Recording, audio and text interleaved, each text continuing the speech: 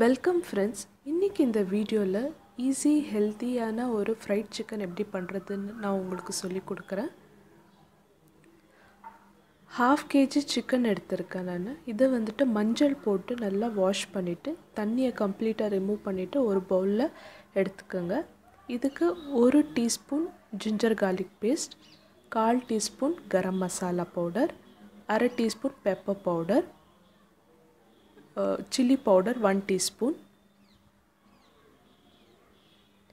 coriander curry leaves fine chop பண்ணிட்டு ஒரு கை அளவு coriander ஒரு கை அளவு curry leaves இத நல்லா mix பண்ணிடுங்க.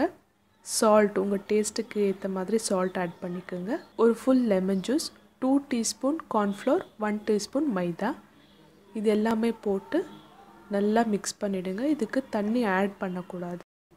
இது 4 to 5 hours நம்ம ஃப்ரிட்ஜில் வச்சிடலாம். இந்த மாதிரி மேரினேட் பண்ணுறதுனால சிக்கன் வந்துட்டு ரொம்ப சாஃப்டாக இருக்கும். உங்களுக்கு 4 to 5 hours டைம் இல்லைன்னா அட்லீஸ்ட் 1 hour நீங்கள் கண்டிப்பாக மேரினேட் பண்ணணும். ஃப்ரிட்ஜிலேருந்து எடுத்து கொஞ்சம் ரூம் டெம்பரேச்சருக்கு வந்த பிறகு நம்ம இதை எண்ணெயில் போட்டு ஃப்ரை பண்ணலாம். இங்கே நான் ஆயில் ஹீட் பண்ணுறதுக்கு வச்சுருக்கேன். இதில் கொஞ்சம் கறி லீவ்ஸ் நான் ஃபஸ்ட்டு ஃப்ரை பண்ணி எடுத்துக்க போகிறேன்.